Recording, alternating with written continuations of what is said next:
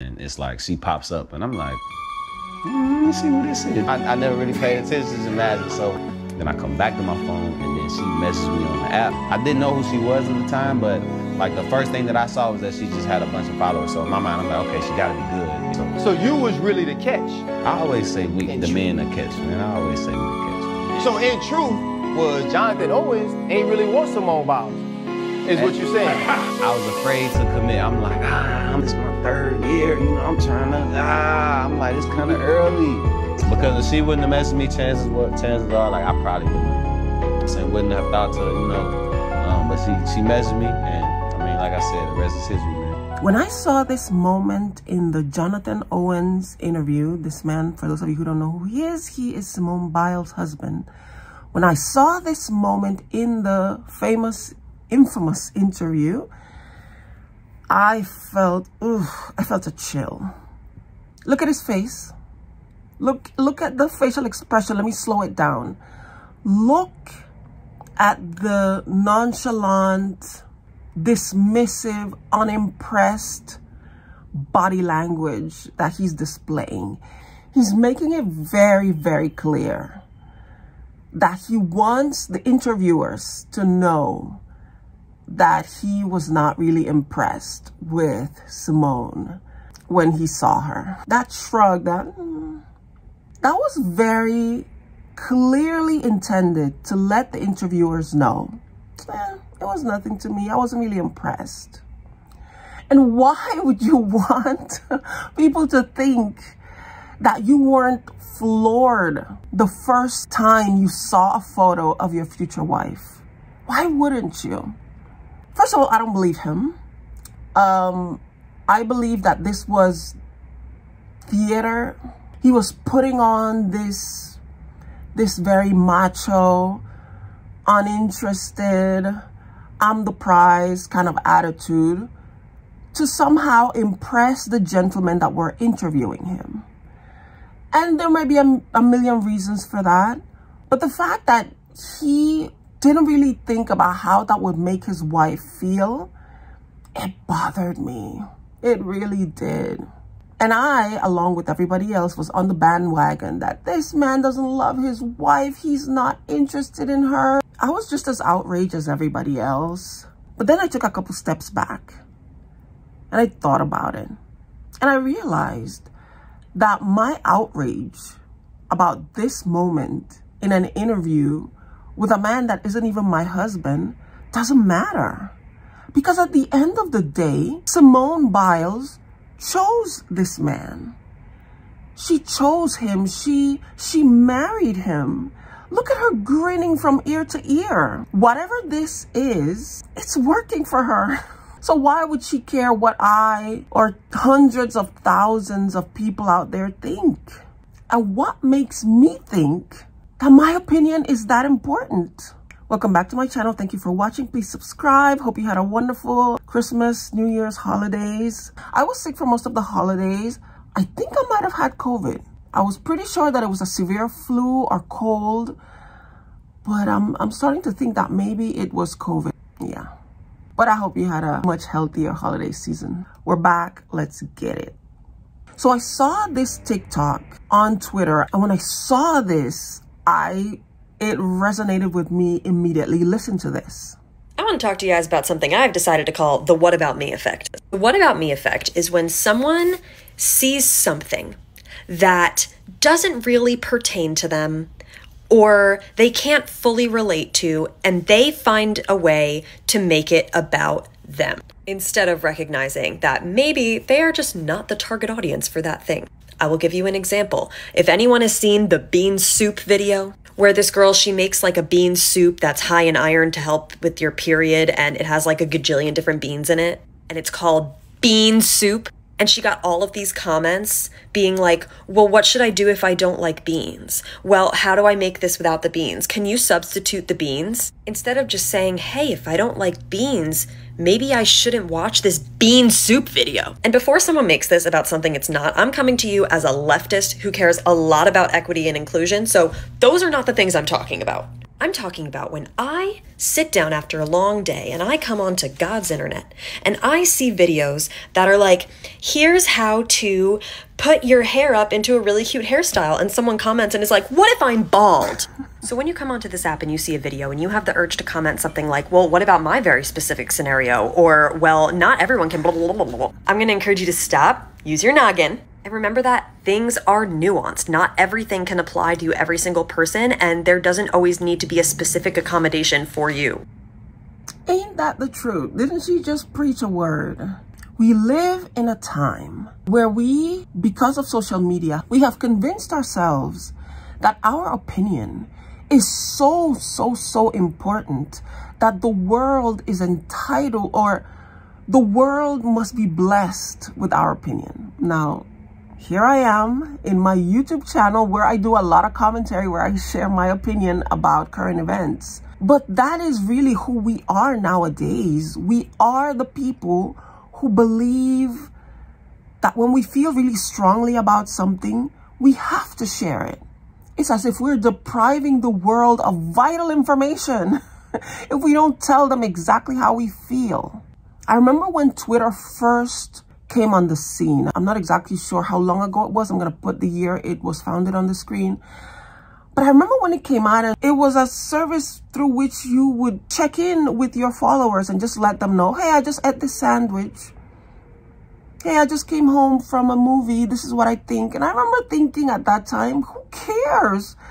This is not going to succeed. This is so ridiculous. I mean, who cares about the little minutia of your everyday life? But it turns out the entire social media landscape exists because, number one, we have this need to share with everybody what we're doing and what we're thinking. And number two, it seems like people really want to know. As species go, we human beings are extremely social. Human connection is extremely important for our survival, for our longevity, for our health. Not just mental, but physical. We need to be connected with people.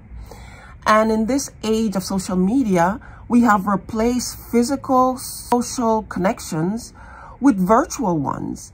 And they have become, in many instances, even more important than the actual physical connection. So we think.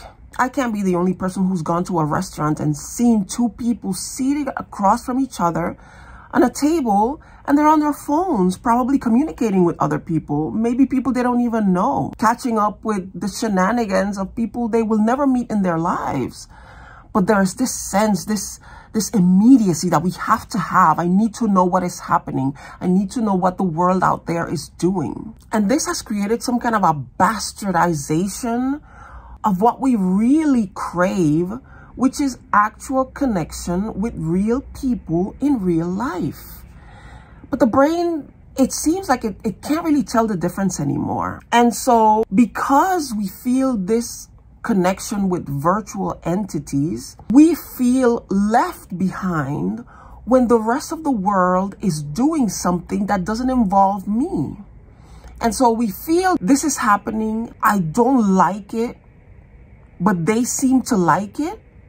Let me throw a wet blanket on their enjoyment. Let me let them know that they're not allowed to enjoy something or to have something if it doesn't involve my approval. And it's kind of sick. It's kind of weird. This whataboutism, this what about me, has gone into overdrive.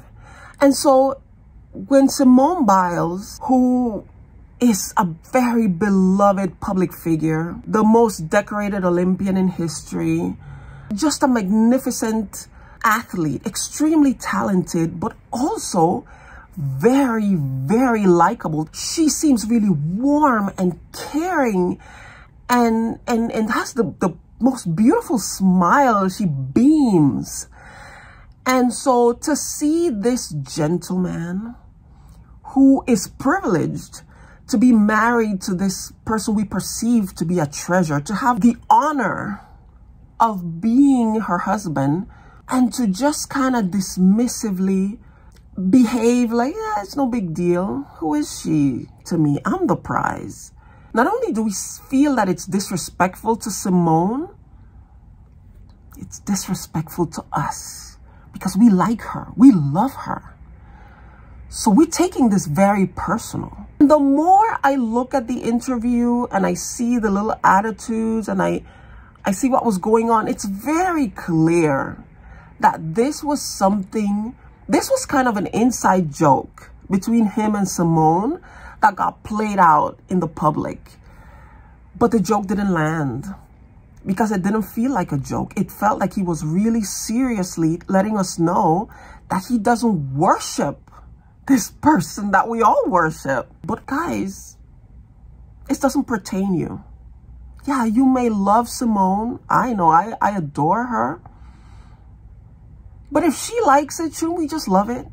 If she was giggling her way through that interview, shouldn't we just giggle too and be like, oh, okay, well, I mean, she seems happy.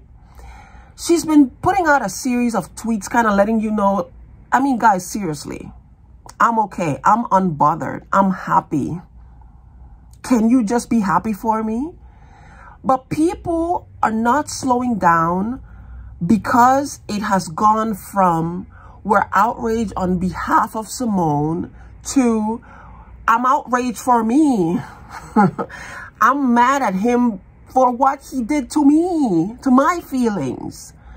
There are a lot of women who are upset not just because they feel that he doesn't love Simone or he doesn't appreciate her, but it's triggering feelings from a lot of women who feel unlovable, who when they saw Simone Biles, this overachiever, pull a guy that to a lot of them seems like the ultimate prize, it validated a lot of women who identify with Simone because they look like her and they might be that overachiever that gets looked over by the jocks.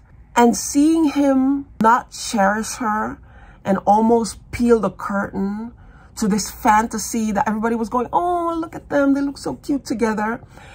It triggered this feeling of, I knew it.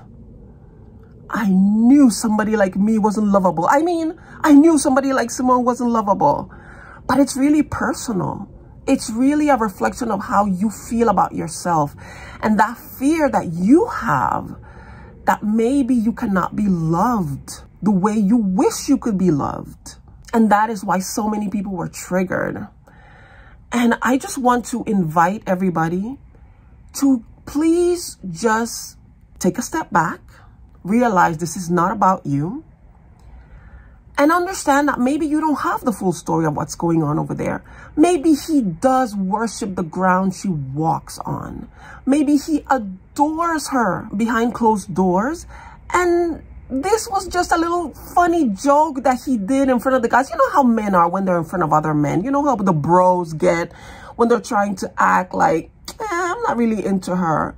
But then behind closed doors, they're baby talking to each other. They have cutesy little nicknames for one another that they would be mortified if the bros saw them in that vulnerable position. The thing that made me rethink this whole thing was watching a video that was put out by April Butcher. I love April.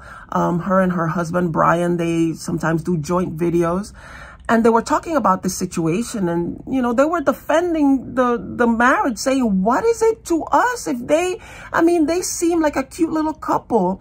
And then Brian mentioned something about Simone's husband that I wasn't aware of. Did you tell me something about his mama? Yeah, so Simone came out and she said, because it was asked of her, well, why did you even get with him? Like, how did this even begin? He has a mother with a handicap. And she sees how he takes care of his mom. He checks in on her on a regular basis. He takes care of her. He buys things for her. Takes care of her any way that she needs. She doesn't have to want for anything. He puts her as a priority and making sure she's good. And always speaks very highly of her, very respectful. And Simone noticed that. She got a chance to see how he interacts with her. And she said that she felt very impressed because she was like, wow, if he can respect and treat his mom so well, well, I just could imagine how he would treat me. And then he began to show her what type of man and what kind of gentleman he was. And she said, you know what, it starts at home. So if he's treating her right, then he knows that he's got some good standards and some good morals. And then she goes on to say how You know, he tries to do little things for her, his mom, as well as Simone, just because, to let them know that he cares, whether it's flowers or sending cards, or in between the season when he's out of town, he'll send her letters or little things just to make her feel special. So those are the type of things that won her over. And that really touched my spirit. And I realized I don't even know these people. Here I am getting upset over a situation that involves two people I don't know anything about. I don't even know the basics about them as individuals or their relationship. So why should I have an opinion about something I know nothing about? So for now, I'm just going to let this young couple be. I am going to wish them the best. I'm going to assume the best for them. I'm going to assume that our princess is being treated like a queen by her king, and that they really have a wonderful relationship. I pray and hope that all this noise and vitriol doesn't make its nasty way into their relationship and cause discord. That really shouldn't be a part of this. I just really hope that everybody can take a step back and understand this is not about you. Let these people live. She seems happy. Send them love and light. Send prayers. Support them. If you really love Simone, that's what she would need from you right now. Okay? So thank you so much for watching. Sorry for my raspy, nasally voice. Hopefully I will continue to get better. I've been drinking lots of water. I've been trying to rest as much as possible. It's not very restful during the holidays. My whole family gets together while continuing to work and keep a full work schedule. So it takes a toll sometimes. It's been years since I've gotten sick, but I guess it was due. Yeah, but I feel much better. I am 50 years old now, and you know, the best is yet to come. That's my motto. Thank you so much for watching my video. Please subscribe to my channel. Please share it. Please leave a like. Please leave a comment. Let me know what you think on this whole Simone Biles and her husband thing. And what do you think about this whataboutism that has plagued social media? Do you agree with me? Let me know your thoughts. And hopefully I will see you in the next one. Hi! We are here at Knott's Berry Farm on the final day of Knott's Merry Farm, which is when they decorate the place for Christmas. Yes. And I'm here with my niece, Julie Valentina. Hello. What do you think about the park so far? I think it's very, very fun. You like it? Yes. We've already been to a couple of the rides. I don't want to take her on too many crazy rides, you know, but I think later we're going to try one of the fastest roller coasters, but we're not going to go on the crazy ones, right? Yes. The ones that go boom. Yeah, we don't want the ones that go on a loop and where we are upside down, because that's very scary. For me. Yes. So, are we going to stay all day until the lights come on at night? Yes, I want to do that. Okay. You brought your breakfast. Are you going to eat it, or? I have my breakfast right here. Okay. I have apples and peanut butter sandwich. Here is the peanut butter sandwich, and my apples are over here. Oh, nice. They look delicious. And I have your water here. Yes, For you to wash it down. Okay. Any last message you want to give to the people of the channel? Please like and subscribe to reach 1 million subscribers. Yes, thank you so much. Well, guys, this was us coming to you from Knott's Berry Farm in Buena Park, California. We think it's gonna be a great day, and hopefully I will see you in the next video. Bye.